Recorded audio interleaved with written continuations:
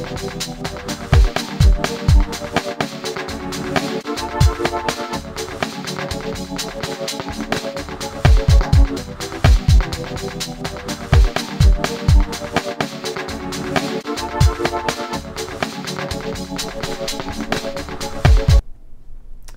Tampa, it's Mayor Jane here again for our Facebook Live. Thank you all for joining us here. We have another very exciting show for you.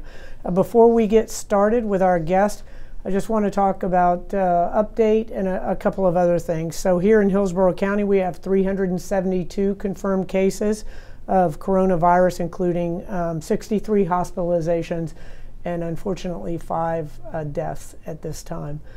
The COVID-19 testing, again, if you feel that you may have it and you're exhibiting the symptoms, you can call 812-272-5900. 813-272-5900. And you will be asked a series of questions, in essence triaged, and then if necessary, you'll be given a number or a prescription, and you will go to Raymond James Stadium and be given a test. And it's my understanding that the testing process that they have, I was just out there yesterday morning, that they can complete it while you're still there. It takes about 15 minutes. So hopefully that is still the case, but they have collection kits left. So if you feel like you have the virus and you're exhibiting those symptoms, make sure you call. Now, we, as we are all acutely aware, are facing a very difficult time in our community. And this is something that really is uncharted waters. You know, there's no playbook in how to address this. And as has been the history in our country, if, you know, one community faces some type of a crisis, the rest of the country comes in to assist and help them back up on their feet.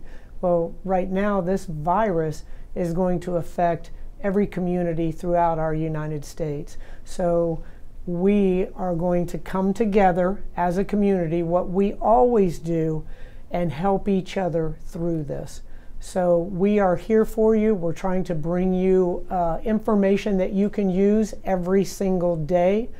But I have to, once again, remind you and implore you to take those simple steps to avoid transmission of the COVID virus and also to avoid contracting it.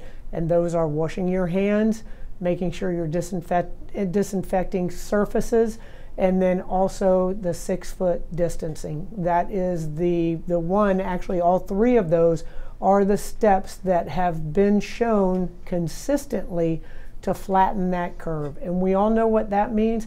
That means less deaths in our area and less people that are going to be affected and get sick from this virus. So let's make sure that we are all doing our part. We're taking our personal responsibility and flattening that curve down so that we can get through this together and we can get through this much faster.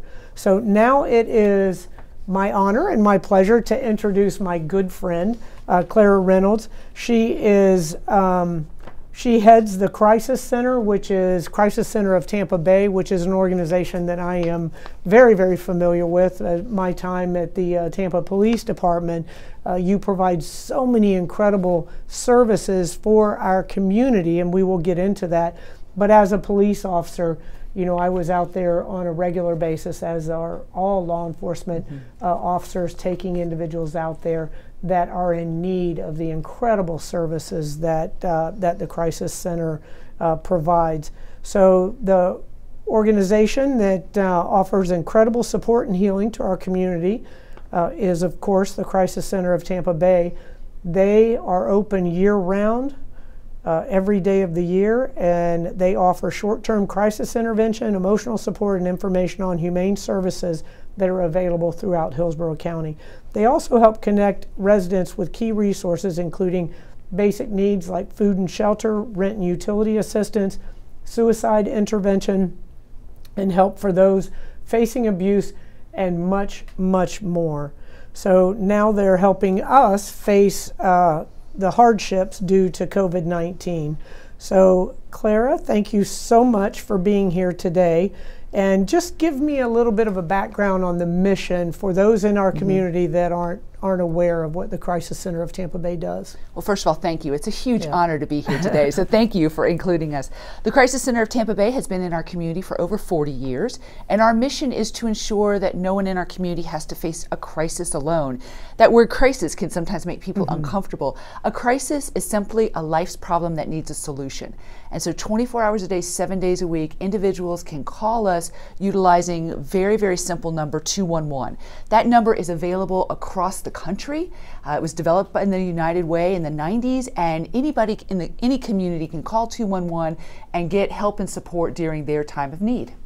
Great. And you know, I've always been such a big supporter of the Crisis Center. And you know, one of the things that I say, the beauty of the Crisis Center, are a lot of things in our lives that may just be a minor inconvenience. You know, the battery goes dead in the car, or you know, an unexpected illness can be a life-changing event for so many of our citizens. So I'm always so thankful for everything that you do.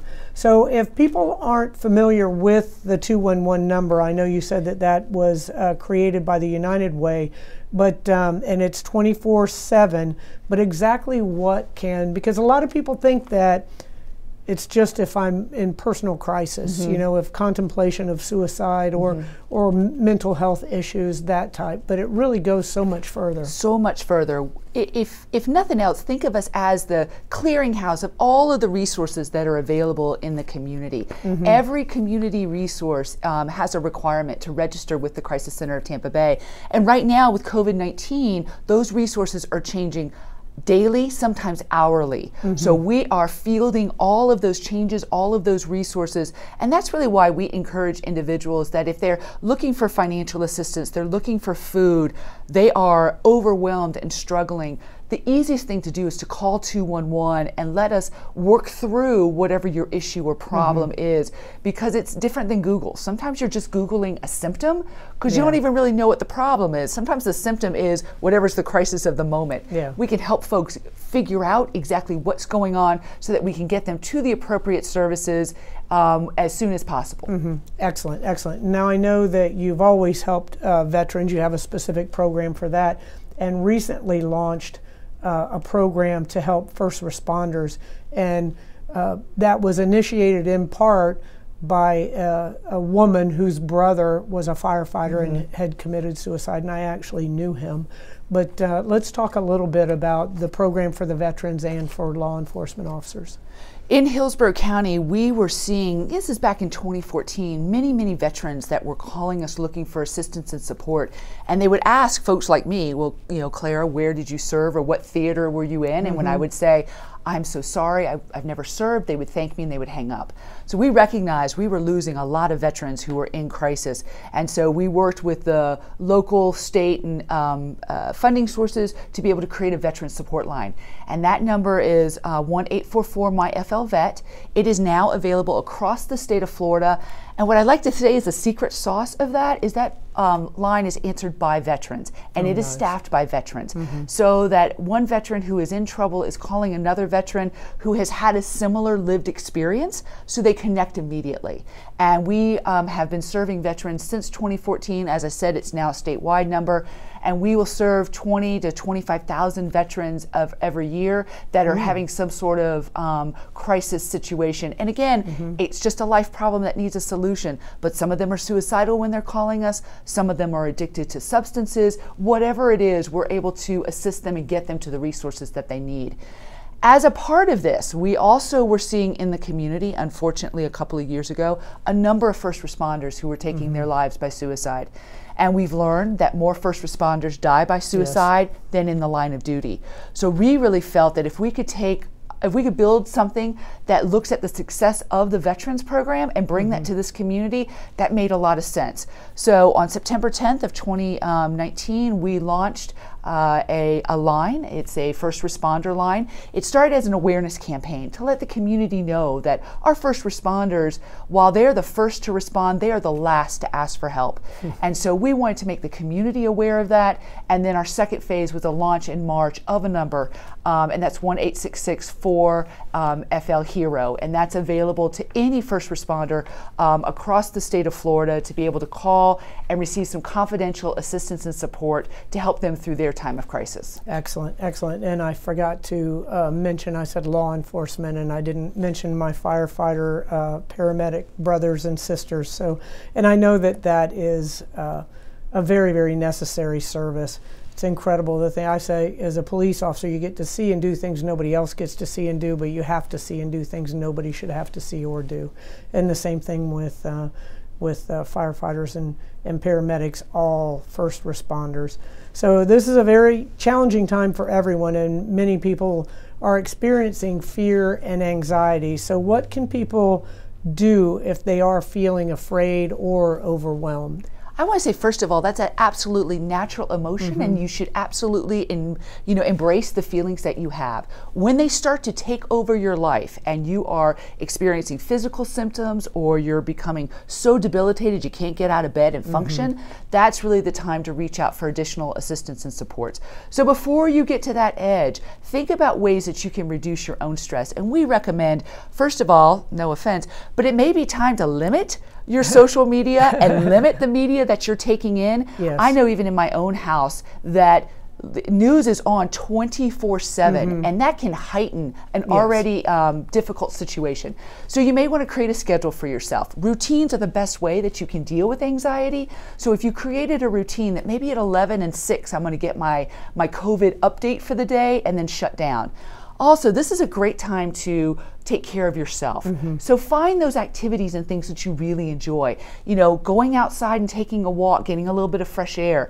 Maybe you've always wanted to take a cooking class. You can do that online now in the comfort of your own home. You can pick up a book, maybe do needlepoint. All of those things, anything that brings you joy and comfort, those are the things we want you to engage in. And when you talk to your little people, making sure that you're also encouraging them to do things that make them feel better as well. Yeah, and explaining to young kids too, because they're incredibly aware. Anyone who has children know that, and so trying to either deny or paint a rosy picture for the young children. Just tell them what's going on. It doesn't have to be incredibly graphic, and it should be age appropriate, but to include them in that. But that that is great advice, because people. It's the old saying, it's like watching a train wreck, and it's these 24-hour news. It's almost like you're glued to it. And you get so sucked in, and they make it's just one outlet tries to outdo the next outlet to outdo the next outlet, and quite often not in the business of providing the positive news. Like I saw a photograph today that someone had emailed around, and it was a man and his young son, and they were standing outside saying, "We love you, Mom," to a patient that was in a hospital that they couldn't get in to see. Those kind of things that are some of the more heartwarming, that we really need to share more often than we do the negative. What is it? Negative news is already around the world while the truth is putting its pants on. So, or a lie. I like that. That's very good. All right. So let's talk about suicide. As you stated before, it's something that, and most people don't realize that statistic, that more police officers die from suicide than they do in the line of duty. And so how do you help people that are dealing with those types of thoughts? As a part of the work that we do, we are a partner with the National Suicide Prevention Helpline, and that's 1-800-273-TALK. So if somebody is in Hillsborough County and calls that number looking for help and support, they're actually going to get us at the Crisis Center of Tampa Bay. So first of all, our biggest thing that we do, whether it's a 211 call or a suicide call, we just give people an opportunity just to be heard. Sometimes you just need to get it all off your chest to somebody who doesn't know you and doesn't judge you, and just just is there just to listen to you. And so that's the first thing that we do. We will clarify and kind of understand exactly where they're coming from, and then we're going to work on figure out, okay, where are you in your suicidal thoughts? Are you thinking about it, or do you actually have a gun in your hand? Very different responses depending upon where you are along that scale. Yeah.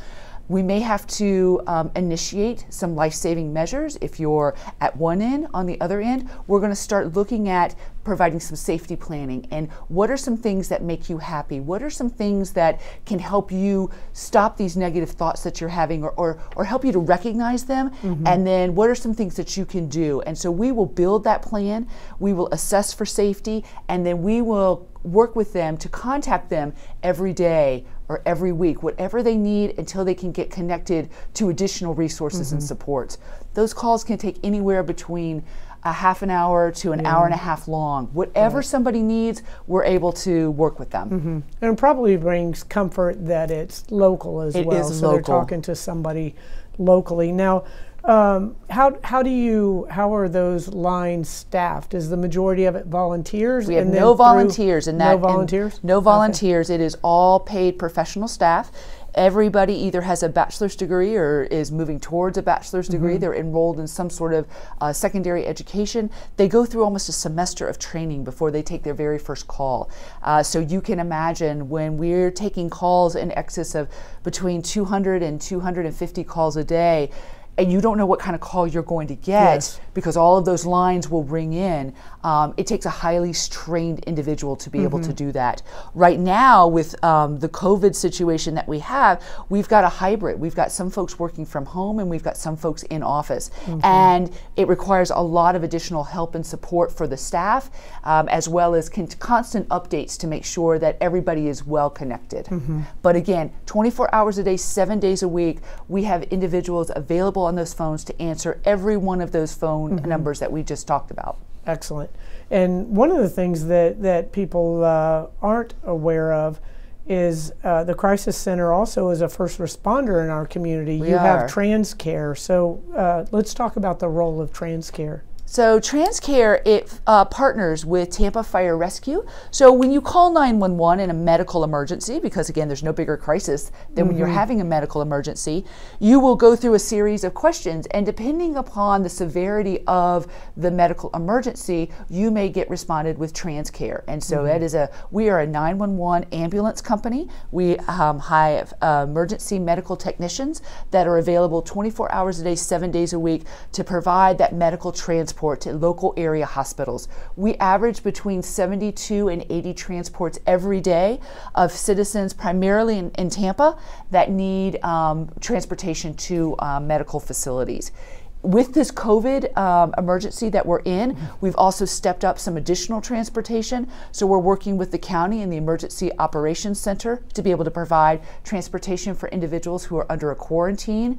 And ultimately, we'll also be doing that for individuals under isolation. So we'll be able to provide that in a very safe, timely way so that the rest of the community doesn't have to worry about how those individuals are getting where they need to go. We'll be providing that service in addition to other community providers. And that falls into your changing by the hour. You never thought that you would be providing those services. Ever. Yes. I never thought I'd ever be fitted for an N95 mask. Right. So professional growth and development. Right. So let's talk about the incredible services that you provide for victims of sexual assault. So 211 is a service that only the Crisis Center of Tampa Bay can provide. The other service that we provide that no one else does is that we're the community certified rape crisis center. So when you're raped in Hillsborough County, you don't go to area hospitals. And right now, thank goodness, you physically come to our location at Bears in Florida, where you're met by a certified nurse examiner as well as an advocate. And that combination is going to help you through your entire process to move you from being a victim to being a survivor. We perform the rape exam. We also do every bit of testing that needs to be done, so it's a one-stop shop. And then we're able to provide that ongoing help and support for individuals as they move through the legal process, unless they choose not to. And if they don't, we're going to continue to support them. Last year, we provided 335 rape exams in Hillsborough County. Yeah, that's a staggering number, isn't it? And we all know they're woefully underreported. Woefully and underreported. I've seen that level of service firsthand, and it really is incredible. It really, the empathy that is shown and the power that is given back to the victim through that process is really something to behold. So we can't ignore the fact that this is an incredible has an incredible economic impact on so many individuals and so many businesses in our community. So let's talk about what 211 can do for our families and with children as well. So I would say, you know, similar to what we've talked about before, is that when folks call us on 211, the first thing we do is just give them an opportunity to be heard, get them to talk about what they're feeling, what they're experiencing. Then we're going to problem solve about, let's talk about the resources that you do have. Maybe it's your Aunt Mary who is, you know, 5 states away, or your Uncle Joe or whatever. We're going to talk about and help you think about what are the resources that you have, and then we're going to look at what are the community resources that are available to fit your specific needs. I think what is really nice about 211 is that we're going to give you the right service at the right time so that you're not having to chase the various resources. One of the things we know is that when a resource guide is printed, it's almost out of date the moment it comes off the press. And particularly during these tough times where truly resources are changing by the hour, 211 is really that clearinghouse to be able to get the right services and supports. So if you're in Ruskin and you need food resources, we're going to connect you to the food banks that are in Ruskin. If you're in Town and Country and you need to know what childcare is available for me because I'm an essential service, we're going to have that information. Where do I pick up lunch for my child? We're going to have that information that is up to the day, up to the moment, appropriate and correct. Excellent. Now we've talked about a lot of real-time service provision. How about ongoing therapy provision? Yes. So we provide trauma-focused specific therapy for individuals. We'll serve between 500 and 700 individuals every year who have experienced some sort of trauma, whether that's physical abuse, maybe sexual abuse, domestic violence, they've witnessed a crime, or they've witnessed some sort of traumatic event that's really impacting their lives. So we provide that service in 4 locations. In this brave new world that we're in, we are working through teletherapy now, and we are providing teletherapy to our patients, and both existing and any new patients that come in, so that we're able to provide that help and support. But we also, for those that really feel that they need it in office, we're able to safely provide that as well. So a variety of services available across our county. We have 4 locations touching every aspect of our community. Excellent, excellent. You also have a very interesting service that you provide out at the best airport in the United States. The best Tampa airport. International Airport. What about that, your Travelers Aid? Yeah, so Travelers Aid is amazing. We touch about 20 to 23,000 passengers a year who are in some sort of crisis. And again, it could be that they've missed their flight and they have a companion animal, they didn't bring enough food, to a new parent that didn't pack enough diapers, to a human trafficking situation where we've been able to assist in that. The beauty of that program is that it's all volunteers, but the average age is about 70. So that was one of the first programs. Unfortunately, we did have to close down for the safety of our volunteers, and that came at a mutual decision with the airport as well. So we are still in constant contact with the airport. They know how to reach us through 211 if they do have travelers that are stranded or have some sort of needs, have any needs. We can connect them through the services that are available there. Good, good. You know, it is when I did my contracting business after I retired for 3 years, I did a great deal of traveling, and it really is amazing the amount of anxiety in a lot of people that haven't traveled, that lose a passport or do. Right. Yes, it's that is a wonderful service. So the stressful time for your staff. So let's talk about how do you help your staff deal with the challenges and the stress of this new environment?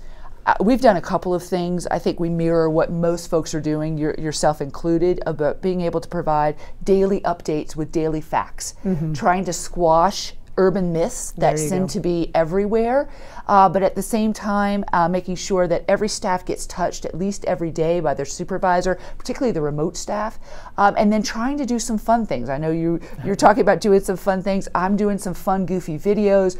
Tomorrow is for us our birthday celebration, so we're going to do something remotely to wish everybody who has an April birthday happy birthday. I think we have to balance the seriousness of this with also some levity as well, because we don't want folks to become so burnt out that they can't respond then to the needs of the folks that are reaching out to us. So it's always a balance, and it's more art, I think, than science. Yes, isn't that the truth? But you're right, you do have to have that levity, and I love some of the social media messages that are coming along. I told everyone that all these parents that have to stay home with their kids now, I said, teacher appreciation, they're going to be pulling up with a new car for the teacher. Absolutely. Yes. My brother said he saw something where a woman was out scratching my child's an exceptional student bumper sticker off of that. That's great. It'll be very, very interesting, the appreciation level, no doubt about it. So how can the community, how can we help you at the Crisis Center? I think probably any nonprofit that you have in your studio, we all will say financial resources, and certainly we have an incredibly generous community, and so any financial resources, our website crisiscenter.com, certainly there. But also one of the biggest challenges we have is folks still don't know we exist. And so if your viewing audience could feel comfortable enough to become kind of ambassadors for us, and when they have family members, friends, neighbors who are struggling, they don't have to take that on themselves. They can tell those individuals, let's call 211 together. Call 211. It is available. It is a resource in our community. Again, it's available 24 hours a day, 7 days a week. Yeah, and that's an incredible suggestion. We've talked about making kindness more contagious than this virus. And I've asked that you call around, check on your neighbors, do whatever you can. And if you see individuals that are in crisis, don't look the other way. Be that person that helps them out. And the simple 3 numbers, 211, and have individuals call and get the assistance that they need. And as Clara said, sometimes it's just a voice on the other end of that phone. They may be embarrassed to talk about it with you, but to be able to talk to a professional about how they're feeling could be the difference between life and death. Absolutely. That's really the truth. Absolutely. Without a doubt. So now we will go to the question portion of it. And there's a few questions for me in here. That's a big surprise. So the first one this is from Dale Greenstein from Channel 10. And there's actually a couple of different ones that really deal with the same issue. Jennifer Kay from Bloomberg Law in Miami, and Jason Lanning from Bay News 9. And one is, what's your response to the governor's amended order, which says the state's order supersedes local orders? And does that mean that Hillsborough County can no longer enforce its more restrictive measures to fight the spread of COVID-19? Then one has the city ordered churches or other places of worship to close, or just keep gatherings to 10 people or fewer. And then what's the advice for people that may read the statewide order and want to attend church services this coming weekend? I always talk about this in the simplest form. Our safer at home order that we put out, and the stay at home order that the governor has put out. The overarching goal is to flatten this curve, to reduce the number of cases of COVID-19 and to stop the spread. And the way that we do that is by staying at home whenever possible, and then distancing, staying 6 feet away at minimum from other individuals. So the governor's order last night and then the amended order today indicated that the state order supersedes all other local orders. So that means that it overrides the Hillsborough County order. But in essence, it's saying the same thing. Stay at home, stay 6 feet away from each other.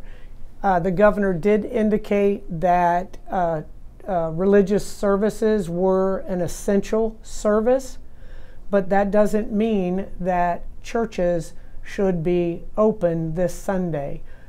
his order was silent on the CDC recommendations of staying 6 foot apart from each other and limiting any gathering to 10 people or less. So the city of Tampa's interpretation of his order is that we all have to stay 6 feet apart and no gatherings of more than 10 individuals.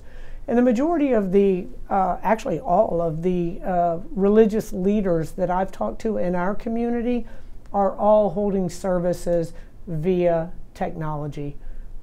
Most often used is Facebook Live to communicate with their parishioners, because it's not just the connection with your God, it really is the social community for so many people. But we also can't lose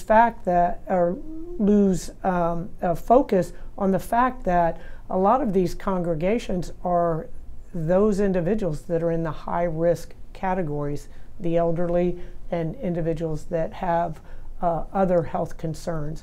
So again, stay at home whenever possible and watch church via Facebook or the service, whatever the service is. All right. I think that's it for the questions. What questions do we have coming in? So as we've been on this Facebook Live, the governor just announced that he's suspending foreclosures and evictions for the next 45 days. Your reaction, both of you? Well, that clearly is hot dog and hallelujah. Yeah. I mean, I think that will help to alleviate a lot of stress, certainly from individuals that we're hearing from. Yeah, that's one of the things that we brought up yesterday. You know, the first of the month, rents due. Right. But our sheriff in Hillsborough County, Sheriff Chad Cronister, got with the chief circuit judge, Figueroa, and they suspended evictions here in Hillsborough County last week, I believe. So that really is wonderful, because that takes a burden off of so many individuals. Absolutely. You look at those, you know, food and shelter are the first things that you have to, first two things that you have to take care of. So that's great. Any other questions? Question. Can somebody call 211 to get job opportunities or for jobless claims help? We can certainly, if they want to call 211 and kind of talk through whatever struggles that they might be having, we can certainly do that and help them direct. We don't have a fast track into the system, but we can certainly help individuals as they're working through the process.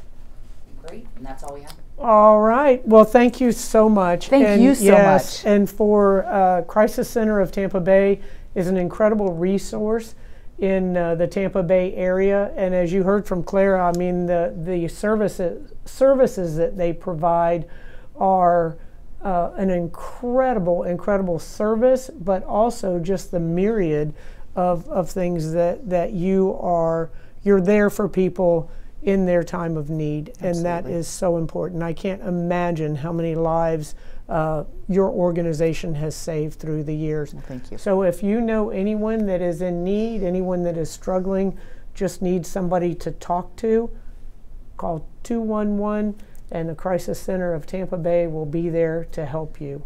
So thank you all for tuning in today, and we'll see you tomorrow. God bless.